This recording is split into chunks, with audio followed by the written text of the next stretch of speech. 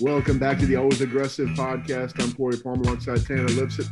Head coach Tony Ersland, bringing you everything that's happening. And man, we've been taking our summer siesta, I guess, and just putting a few weeks between shows. So we got a lot to talk about today, boys. We're going to get to non-conference schedule. We're going to get to the end of the recruiting dead period and Christmas morning for all you sick head coaches out there and assistant coaches and director of operations and people who've been lighting the world on fire for the past several days. We'll get to all that. We've got some fun stuff on tap, including the newest Boilermakers arriving on campus. But first, let's go to the most recent competition, U23 Nationals. I know we had several guys out there a few weeks back. Coach, run us through it.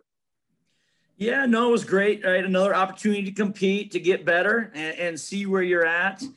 It was a long drive. We choose to drive out to Lincoln, Nebraska. So that was a 9-hour, hoof it across 4 states. But had a lot of fun. Enjoyed my time with the guys again. You learn so much about these guys, right? Like I've got stories that I would love to just talk about my drive, but I'm sure more people are interested in the wrestling, and so we'll just keep it to that today. But no, it was good. I thought overall we wrestled pretty well. If you look at results, you had Thomas Penola again was top 4. Lost to Boilermakers, the champion, again, and then got caught in a lace. Honestly, was in for 3rd and 4th and got caught takedown to a lace and ended the match quickly. So a little bit of a sour taste in his mouth and how it ended, but certainly he should be happy. He had a lot of good, solid, strong wins and competed well, and his placing reflected that. Max Lyon again had another strong showing. A little bit different though. Max made it to day 2.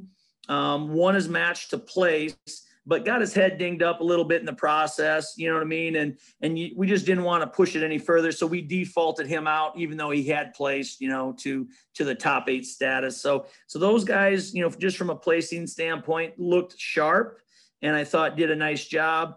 Garrett Nienhouse was out there and had some good wins. I think, my reflection on him is he's got to work on some of his freestyle tactics a little bit, as a scrambler and a guy who likes to flurry and ride too. Tactically, he's got some things that he can work on, but showed a lot of good skills. He loves to compete. That's the one thing about Garrett. Loves to compete, doesn't like to lose. And so this was another good kind of eye-opener where, hey, there's some tactics in my skill set that I really need to work on and improve at, especially in the freestyle scene. But great to see him, put his shoes back on and compete. I thought Cooper Norrie did a nice job. He had competed at U20s as well, and I thought his form was much better here. And reflected, we weren't in school. We were able to train more and have guys ready, right? Really have a dedicated training period. So I thought he looked much sharper. His shape and his tactics were good. So, overall thought he looked good. Ethan Smiley, who hadn't got to compete much at all with COVID and those things, loved watching him. He got out there and got some guys tired. Those that know Ethan, he's a grinder. And so to watch him get out there and really get after people and wear people down and get his hand raised a few times was a lot of fun. So those are just some notables. We had other guys there, obviously, but those are some guys that I thought, really looked good and showed some positive things. Love to start with Smiley there, Tony. I didn't make the trip. I was sitting here watching on my tablet and my phone and whatever else I could get my hands on to watch some matches. Souflon and I were like kicking the account back and forth to like, okay, you watching or am I watching? Like who's got it right now? But Smiley down 8-0 in his first match and came back to win 19-8. He scored 19 straight points on a guy. Yeah. How much fun was it to watch Smiles go on that kind of run? No, it was a lot of fun. It's easy, right? As I just talked about with Penola, you're a takedown and a lace away from the match being over just like that. In freestyle, you make a mistake and the match is over. And, he let it get away early. He gave up a takedown in a couple turns, but sure enough, he came back, was right back in the guy's face, hand fought him hard, created some attrition, right? Got fatigue involved in the match, and you could just see him kind of really keep rolling with the momentum. It was fun to watch. because anybody who knows him, he trains very hard. You know, he's always in shape. He's always prepared. And so it was nice to see him kind of work his way back in that match and eventually be dominant, not just work back and win. Like, he broke it wide open. And that's, you know, something you like to see everybody do, you know, just, you're never out of it. Stay in there and fight to the end and make things go your way. How much credit would you give to his new haircut? I gotta ask that question because I know that Smiles has worked. He's worked hard on that do, and and he looks sharp, and it looked good out there on the mat. The mullet, and it's a bushy mullet, people. Mm-hmm. You know, there's a speed mullet. You know, sometimes, you know, Garrett will go with the speed. I call it the speed mullet. Yep. You know, and you guys are gonna have to run out and look this up maybe to understand what we're talking about. But Smiley brings in a little fuller mullet. You know what I mean? A little bushier mullet. So completely different. But I tell you what, he's committed. He's committed. I'd actually like to see a contest between these two mullets all summer long. I hope they haven't gone and cut their hair. We did kick the guys loose after this tournament because we had trained for it, you know, for you know, a good 3 weeks. And so we kicked them loose to go have some fun and see their families. And they are back in this weekend. So it'll be interesting to see how much progress the mullets have made. Very curious, very curious. Circling back to a guy who does not have a mullet, Thomas Penola with another top showing at a freestyle tournament. You know, you look at his last few national type level events, two place winning performances at U23s 2 years in a row, round of 12 at NCAAs.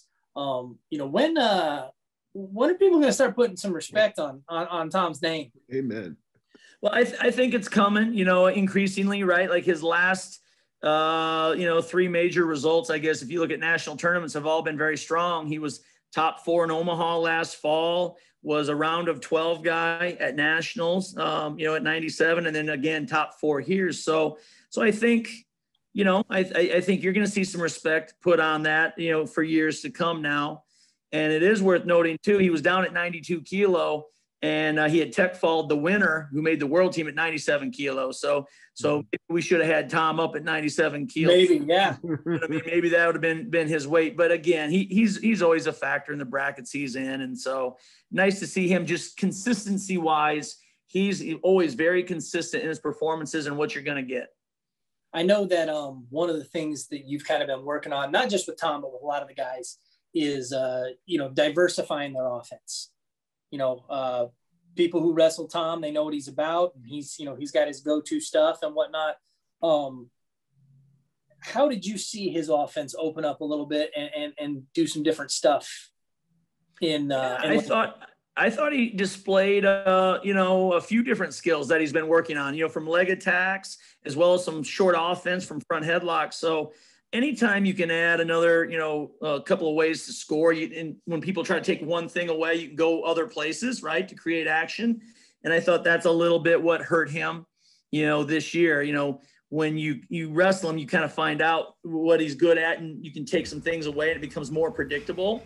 So he just needed to add some skills in terms of attacks to put points on the board, and he's been working hard at it. And he showed some really good things at the tournament. So that was probably the most valuable thing.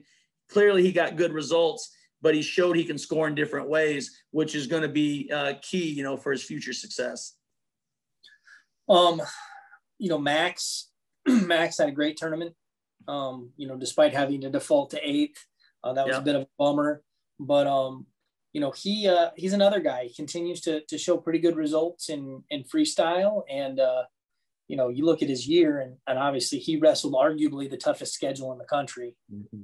You know, what I say, 16 of his 17 matches or something like that were against ranked opponents. Yep. And still managed to come out with a plus 500 record and had a good run. So how is Max continuing to progress, and how is his freestyle kind of affecting his folk style and vice versa?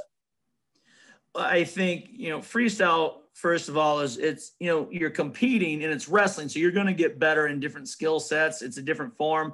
I think emotionally too, it's just good to do something different, right? Like, you know, you're trying to always progress And so if you're always doing the same thing, you know, it's easy to get stale. So a change of scenery, if you will, in terms of being able to freestyle and compete and work on some different things, I think is good emotionally for you. You know what I mean? You're getting better and you're competing, which is always a positive, but there's just different skill sets you're working on and occupying your time with. So I think that time away from the folk style is just good to refresh yourself. And now we'll come back and we'll flip it over, right? Like just June 14, we're in there and we're going to get back to rides and turns and escapes from bottom with the folk style stuff. So it's nice to have that break away and come back and work on some different skill sets. So, but I guess to kind of maybe answer this a little more clearly, it's similar to Tom in that you want him to be less predictable. You know, he's been around, and what happened, in my opinion, and I think we've talked about this a little bit, is he wrestled two guys at nationals that he had beaten at the Big Ten tournament, but that familiarity with him actually hurt him a little bit, right? Like they had wrestled him a few times. He was well scouted. They knew what was coming. And so to add some wrinkles to your wrestling, be able to score in different ways and be more unpredictable and create action is a big deal. So similar to Tom, you know, these guys, they wrestle hard. They're very dedicated, disciplined guys. They give you everything they have. So now it's about, hey, you know, being able to wrestle from lots of different positions and create action.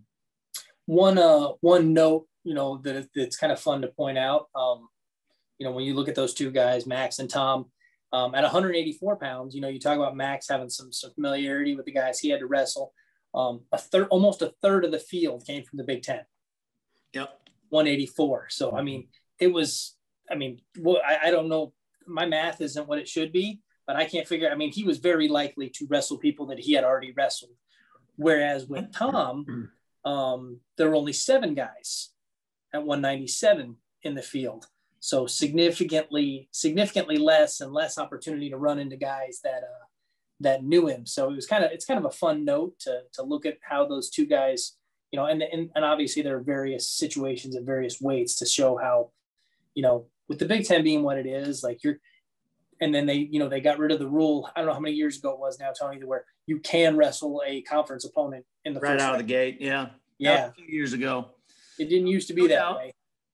So yep. It's good in that it pushes you, you know, like to be better. I mean, like, as I said, like he beat both, you know, Minnesota and Ohio State at Big Tens. And those were the two guys, unfortunately, that we saw that was, again, very close matches, and they always were. But, you know, that's an experience that Max is going to learn from. He's going to understand that he kind of, you know, made some mistakes, you know, tactically that hurt him in the match, and that'll make him be better. You know, you learn from those things. And so I have no doubt that he'll be better from that next year. I do have one last question regarding some of these guys. You know, you brought up Garrett and Coop Norrie. With the COVID year and with the way the year unfolded and the addition of the extra matches, some of these freshmen have now wrestled in a lot of like high level and high competitive, you know, events in their first year of school. Not a lot of true freshmen get to go wrestle, you know, in Big Ten duels and in conference tournaments and stuff like that. How much more seasoned do you think maybe this year's group of first years will be when it all you know boils down than maybe some of the previous classes? Yeah, I think it should help them a lot personally. Now, a lot of it is mentally to how they handle that, because you're exposed sooner to those tough situations. And I think anytime you're pushed and you're forced to grow, that's a positive, as long as you handle it correctly mentally, you know, emotionally. If you look at that as I've really had great experience here, I was pushed, I've grown, I've developed, it will help you next year that you can draw upon that experience in those same situations. And so I think it should be important for those guys. I really do. But again, it's not the end all be all, right? Like the attitude that you bring in, the perception of the year that you had, you know, is very important. And that's part of our job too, is to help them understand that you've been in some really tough situations that is going to pay off for you. You may not even see it now, but when you get there again, you're going to understand how to handle them just from repetition and being there before. Corey, you got anything else on U23s you want to throw in here? Building off that last point, I think it's awesome because you can already see that with some of the younger guys. You see we hammer this dude's name to death. If he listens to our podcast, he's going to have an inflated ego, if that's at all possible. But Tom Penola learns from minute to minute, out there, and it's so cool watching him grow and watching him. Okay, he's building his Rolodex, right? Like we saw last year when he was heavy, every match he understood. Okay, now he knows a little bit more. This year, wrestling in 97. Okay, every match he understands a little bit more. And you're right, just getting that opportunity. A guy like Nienhouse, the freshman who would not have had a chance to necessarily compete in the past this first year. Maybe some would, maybe some wouldn't, but they definitely did. And being able to build that encyclopedia is going to be cool to watch play out in the next couple of years, no doubt. And those should be big positives for those guys. I think I always end up landing, and this is going to go off a little target from your guys' initial question, but it goes to, you hope experience is a great teacher. It is, right? We know that, but as long as they will use it and look at it and learn from it, they'll be awesome, learning tools. The only thing I would say, and this is just me talking to the team probably more, is they've just got to make sure now that everything they're doing this summer is built around that hard work and the experience that they've accumulated, right? You've learned and been in the fire, and that you were forced to grow from that. Now, hey, take advantage of the summer and do all the little things that are going to put you in the best position to take advantage of that experience. Don't let it all be for naught. Like, I'm just going to be good because I had I was, in there last year. That doesn't work that way. You need to go to work here and make sure that everything you do is complementing the hard work that you've put in the situations that you've experienced. And that's really what we're going to try to do next week. And I know we're going to talk about guys coming in, but that's really the point and the focus as we get ready for next week, is all these little things have to be done towards, paying off. Before we move forward, let's look back at another announcement that has come out recently. We announced our non-conference schedule for the 21-22 season here recently. A lot of road trips, a home date, a very cool event that will be special to you, Coach. Let's go through some dates here and look at the schedule a little bit. You bet. Important, right, people? It's non-conference only. The Big Ten schedule will come out early this fall, right? Typically, the Big Ten works through with basketball, and then they kick us our schedule. So that is coming, not to worry, anybody out there. We kick it off November 6th. We're going out, and we have Ryder and Drexel same day, only 45 minutes apart, but kind of a fun challenge where we're all going to weigh in at the same time, and then we're going to have Drexel Ryder first, an hour later at noon. And then later that day, we'll trek across town back to Philly, and we'll have Drexel probably 6 or 7 at night. So an interesting challenge, 2 duels one day for us. But I like it. We're going to test ourselves in a little different way right out of the gate. The following week, we're away. Oh, before you move on there, Tony, for the historians out there, not the first time Purdue Wrestling has made this trip. We did the exact same thing. I want to say 2007, maybe really? 2008, somewhere around there. We flew out and wrestled at Ryder, and then we went and wrestled Drexel. We didn't actually wrestle Drexel in their gym, though. We wrestled them at a local high school. Huh. Interesting. So you've been sitting on that nugget the whole time, and you didn't even tell me when we did this, because I was not aware of that. But that's I'm sure I told you, and it rattled around and kicked out with all the other things I say around. The gray hair took over. Did we do it the same day back then? Same. Exact same thing. Yep. I remember 2 duels minutes apart, so it'll be fun. We'll duel noon to 2 probably, right?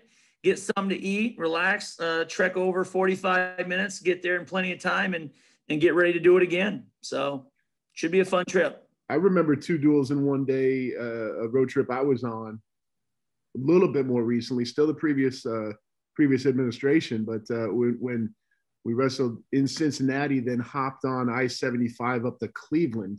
I-75 is probably not I-75. We hopped on the interstate and drove up to Cleveland for duel number 2. That was a bit crazier. Yep. That was a wild day, Corey. I forgot that you were on that trip. Yeah. That was rough. Yeah. But it'll be fun. You know, when we're trying to change it up a little bit, you know, the Michigan State Open had kind of been a staple.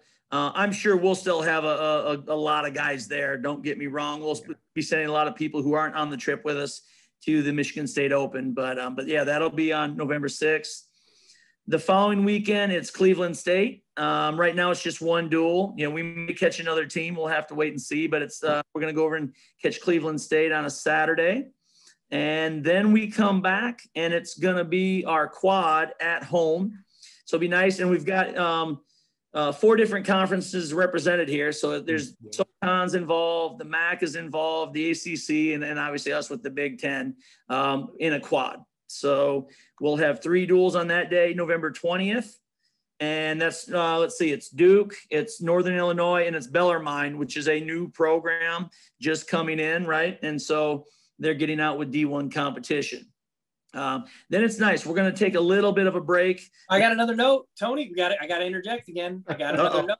A fun thing about the Boilermaker duels this year, with Duke coming in, it'll be fun to see a pair of former Boilermaker assistants in Duke head coach Glenn Lanham and assistant coach Tom Erickson.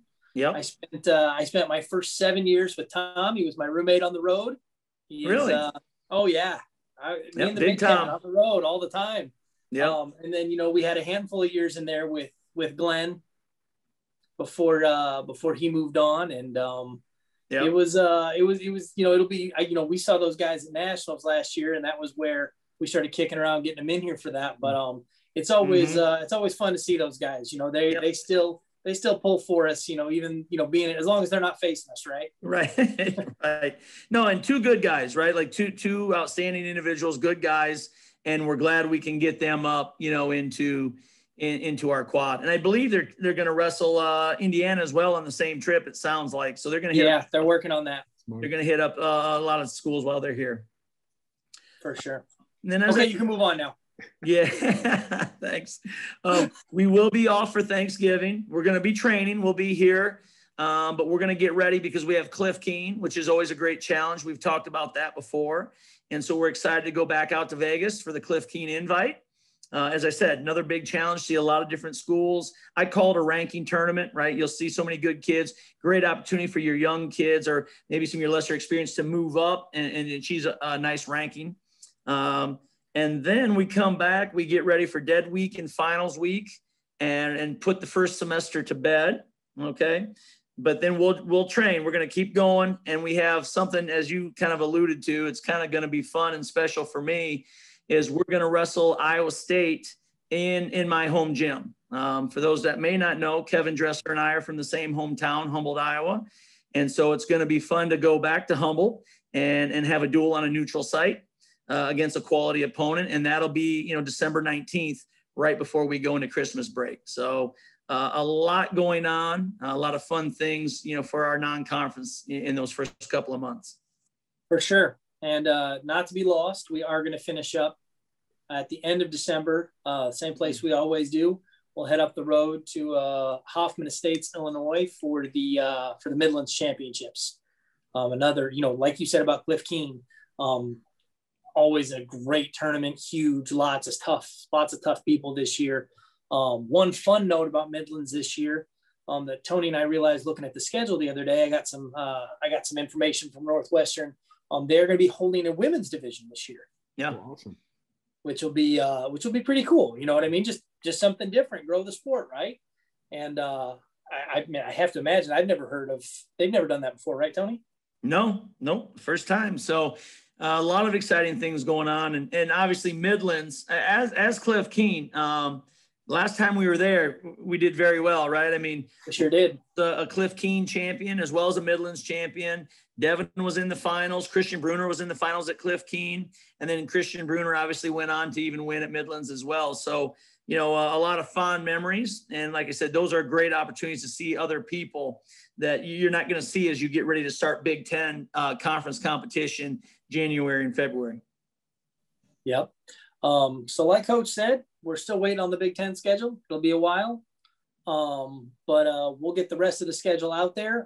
For those that want to go look at dates and find out when they can see the Boilermakers, the schedule is posted live at purduesports.com, and they can go they can go check that out on the wrestling page. A little more current events. Let's get a little more current. Today is June 9th. The last 9 days have been kind of wild, huh, Coach? Yeah, it's been a whirlwind of activity with recruiting. The NCAA dead period officially ended on June 1st, which means that for those of you who are not well versed in these, in the legislature, prospective student athletes can come to campus. We can have official and non-official visits again for the first time in over a year. In addition to, the coaches can recruit off campus again. So coach and our assistants can go to tournaments, or they can go to in-home visits with kids, or they can go visit with their families and kind of get out and about. You've done a little bit already. You've got more coming. How has the return to travel suited you? No, it's been good, just because it's a return to normalcy, right? I mean, obviously on June 1, that day was a long day. We got out and saw a few people with home visits and things like that. So yes, it makes for a busy schedule, but I love doing it. Again, it's just a return to normalcy for us. And so I'm happy to be doing it, getting out and meeting these people, and it'll be a little bit of everything, as you mentioned. We have the home visits going on. We have official and unofficial visits starting here as well. And we're going to have some camps going on. So there's enough there to keep us busy from now until August 1 for sure. In addition, I'm not going to give too many locations away, but you're looking at taking some bigger trips for some home visits here in the near future, jumping on a plane and getting out around the country. What is it, we've noticed that Purdue has the ability with our education and, being in the Big Ten and whatnot, to attract from all over. And our roster has shown some of that diversity over the last, 10 to 15 years of, kids from the West Coast, kids from the East Coast, kids from the South, kids from all over the Midwest. You got Parker Phileas from Montana. What is it, how does that, that because of the increased area, it's got to make your job a little bit harder, but it's also, I think, got to be kind of exciting to be able to go all over the country to meet kids. No doubt. And as I said, that was one of my favorite parts of this, is meeting the people face to face, talking to them, getting to know them. That's something that I genuinely enjoy. We've focused primarily, especially the first week in June 1 of our local kids in state, right? So what we're starting to do is we started in state and we're branching out now. And as you alluded to, I'll be on the road. We're going to be coast to coast here this summer. And honestly, it's about looking for kids. I've said this a million times, so I'm going to repeat myself, but the kids who fit your program. You're always looking for the right fit, and we'll go wherever we have to go to find those kids, right? That's our commitment. We have lofty goals, and we're moving up. We've been top 5, top 6 the last couple of years, but if you want to win it all, right, you got to climb over some of these other teams, that are there. We're going to have to go where the best kids are, and we'll do that. But again, always keep in mind, look at home and then branch out and find those kids that really fit what you're trying to do, and embrace the culture that you have and that will feel good about their experience at Purdue. Absolutely. Staying on kind of the recruiting vein, we'll jump to the fact of the newest group of Boilermakers will very soon be on campus. We have several guys who are enrolling in summer school and will move into their various apartments and houses and wherever they're going to live this year, and be able to start training with the Boilermakers. Yeah, very exciting. This is the one you wait for, right? You finally have a chance. We've had some of these kids committed for 2 years. If you look when they committed, and now it's finally here. So it's exciting for that to come to fruition. Also, not lost on me is the experience for some of these kids in the last year. And I guess the one story I'll tell is we had Stoney Buell on campus just here yesterday, and just brings to light, like, he never got to take an official. And obviously the dead period lifts on June 1, and we just couldn't get the official done. And he's moving to campus this week. So he came down, and man, listen, he just went through campus. He walked through stuff with us. He saw everything. We talked about stuff, you know, and it was just, it's kind of surreal to think that, you know, a young man like Stoney felt so good about Purdue, and he does, you know, and you can see yesterday things are starting to line up exactly the way, you know, he wanted it to. So we feel really good about it. But think about what his recruiting experience was like compared to some of these other kids now. And you just have a great appreciation for a young man like that who is willing to kind of join your program and be excited about what you're doing. And he didn't have that traditional recruitment. So just a lot of love for those guys, you know, that went through that COVID recruiting and still, you know, felt good enough to say, hey, Purdue is where we want to be, and we want to be a part of it, I guess. Yeah, it was a good time. It was a good time getting to see Stoney yesterday and walk him around and you know, take him into the restroom room for the first time, take him into the locker room for the first time, you know, take him into the sports medicine, you know, complex for the first time. And you know, in addition to the fact that, you know, we talk often with recruits about the fact that, you know, all our facilities are very close together. You know, you don't even have to go outside to go from one building to the other. You know, got the tunnels and stuff like that. And so getting him to like experience that and like, you know, just walk in this tight circle and get to see everything very quickly. You could tell he was excited. The energy it was fun to see, to have to go through that with him for the first time. You know, knowing that, you know, he's going to move in here in a couple days. Yep.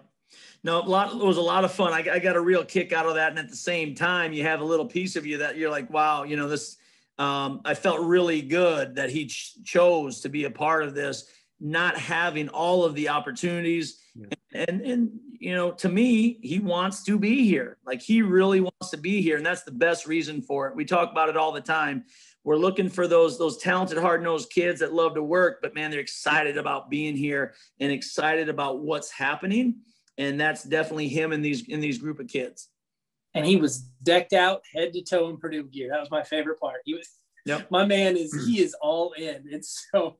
It was fun to be around him, and I'm really looking forward to getting the rest of these guys in this weekend. Yep, no doubt. Corey, I think you're up, man. I think you said we're coming to the end of it. We've got everything on the checklist.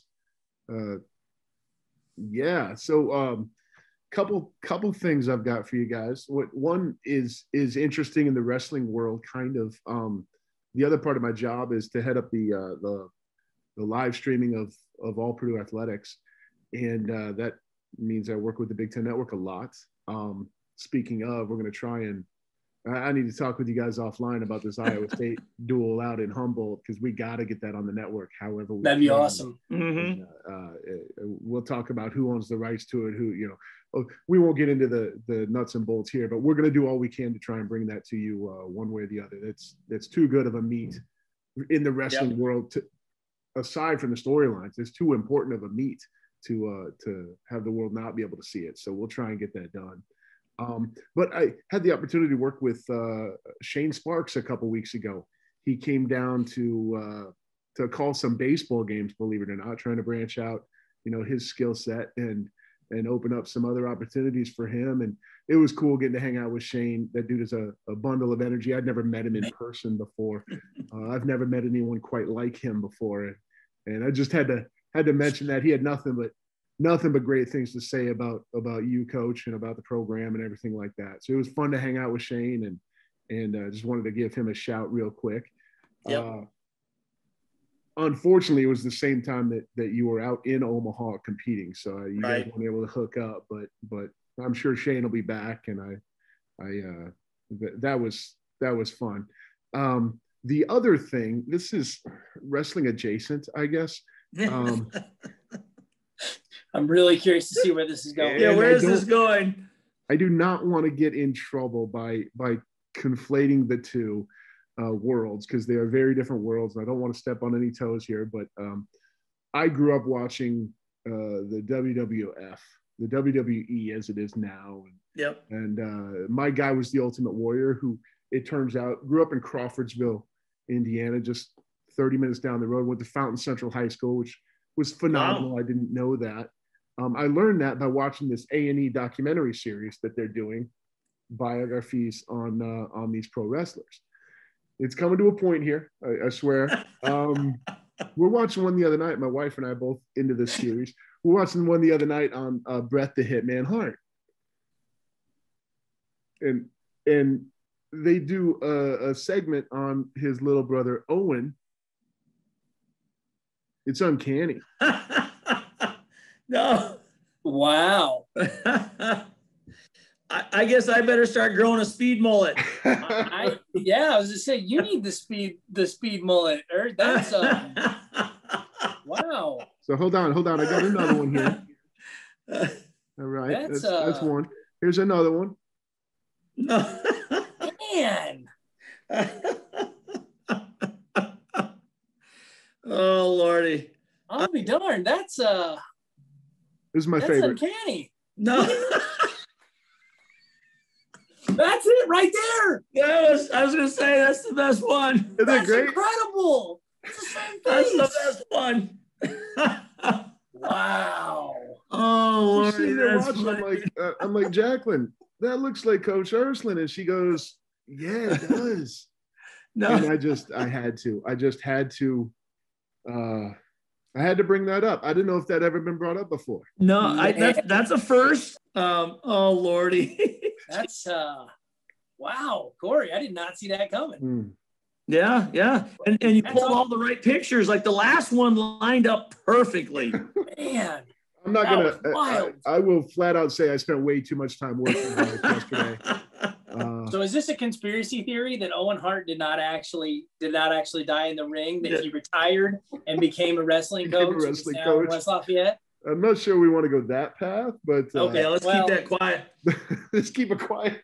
Let's keep that quiet. I'm telling you, listen.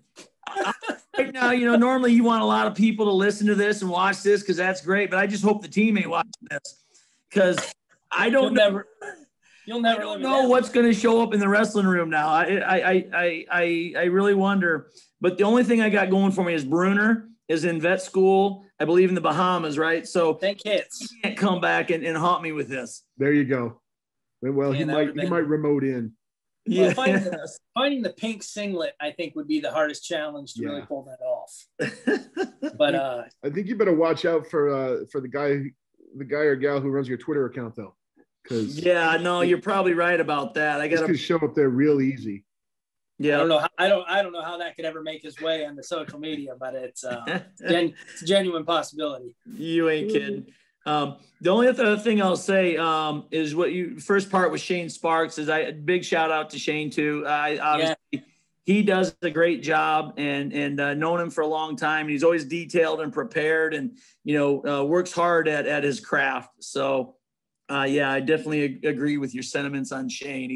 He's top notch and we're glad to have him in the Big Ten. Definitely. Pretty funny. Well, I got a call from Shane this year. He got switched onto one of our duels at the last minute. Mm-hmm. And might have been Northwestern. Was it the first one? I don't think so. I think it was later. I think it may have actually been the Iowa duel. Oh, okay. But he I think he said he got somebody's name wrong or something like that. And he was just beside himself that like he really did us some sort of disservice. And it was just like, it's like, Shane, man, we love you, dude. Don't worry about it. We're good. Like it, professional, things happen. That you did the best with the hand you were dealt, my man. So it was, but it's just like you said, it speaks to his dedication to his craft. Yep. Yeah. He's already the voice of wrestling, or becoming the voice of wrestling in the Big Ten and nationally. And I hope he's able to branch it out because great dude, immensely talented and very well prepared. It was fun to work with him. Did he like his baseball? I've not talked to Shane since he was here. Did he enjoy doing baseball? He did. He enjoyed it. He was good at it. He said he hadn't called a game in probably 10 years. You couldn't tell. He did a really nice job with it. I think he liked it. And, it's no secret there's a lot more baseball games out there than there are wrestling meets. So no doubt, if his people can get him involved in some of that, it's a good career move for him and good visibility for him. It's good for the sport too, I think. So no doubt, for sure. Well, that's enough nonsense for today. Yep. I gotta come up with something for next time now. Oh Man, that was good. Well, listen, not that one. You already had mullet pictures there, even though it was supposed to be of my likeness. I'm telling you, I got to see how Smiley and Garrett come back, because we might have to have like a beginning of competition at the start of summer mullet pick, and then we bring it back at the very end. Let's do it. Intrigued, about this. Before and after action. I like it. Yeah, we got to make that happen. We'll get the mullet competition. Yeah, it might be more than just the two of them. Yeah. You never know. Whoever wants in. I know D-Schroed had some shaggy hair last year at one point, decided to cut it short, but he's capable. Yeah. Emil Sunland was growing a big do. Yep. He's branching out. We can hook that up. We'll tease that for next time. The mullet competition 2021 down the road. That's going to do it for this week. For Coach, for Tanner, I'm Corey. Thanks for joining us. Until next time, Boiler out.